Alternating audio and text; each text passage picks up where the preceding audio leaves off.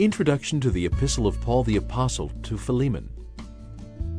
Around AD 60, while imprisoned in Rome, the Apostle Paul wrote this brief letter to a man named Philemon. Philemon was a believer in the church in Colossae, in Asia Minor, which is part of present-day Turkey. Philemon, along with other believers, was a slave owner. One of his slaves, Onesimus, had apparently stolen from him and then run away. Under Roman law, this was punishable by death. But Onesimus met Paul in Rome, and there he was confronted with the gospel and came to faith in Christ. Now he was willing to fulfill his duty and return to his master with this letter. Paul writes this personal appeal to Philemon to accept Onesimus back as a brother in Christ, not as a slave. As you listen, think about those barriers of race, wealth, position, status, education, and personality, any of which can separate us from others, especially other believers.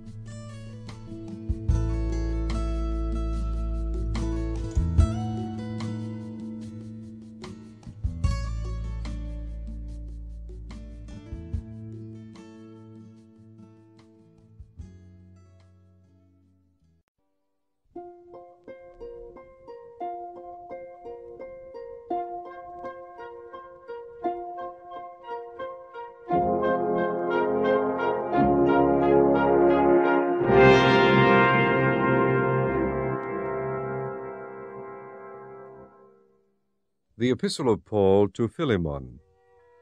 Paul, a prisoner of Jesus Christ, and Timothy our brother, unto Philemon, our dearly beloved and fellow laborer, and to our beloved Apphia and Archippus our fellow soldier, and to the church in thy house, grace to you and peace from God our Father and the Lord Jesus Christ.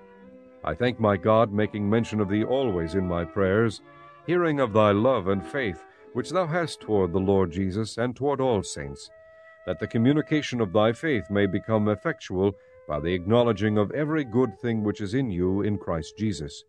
For we have great joy and consolation in thy love, because the bowels of the saints are refreshed by thee, brother. Wherefore, though I might be much bold in Christ to enjoin thee that which is convenient, yet for love's sake I rather beseech thee, being such an one as Paul the aged, and now also a prisoner of Jesus Christ. I beseech thee for my son Onesimus, whom I have begotten in my bonds, which in time past was to thee unprofitable, but now profitable to thee and to me, whom I have sent again. Thou therefore receive him that is mine own bowels, whom I would have retained with me, that in thy stead he might have ministered unto me in the bonds of the gospel.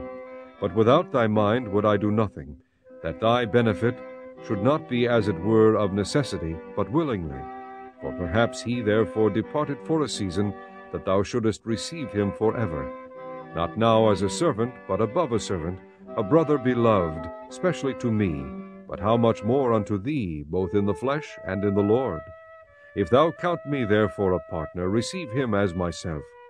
If he hath wronged thee, or oweth thee aught, put that on mine account. I, Paul, have written it with mine own hand, I will repay it. Albeit I do not say to thee how thou owest unto me even thine own self besides. Yea, brother, let me have joy of thee in the Lord, refresh my bowels in the Lord. Having confidence in thy obedience, I wrote unto thee, knowing that thou wilt also do more than I say. But withal prepare me also a lodging, for I trust that through your prayers I shall be given unto you.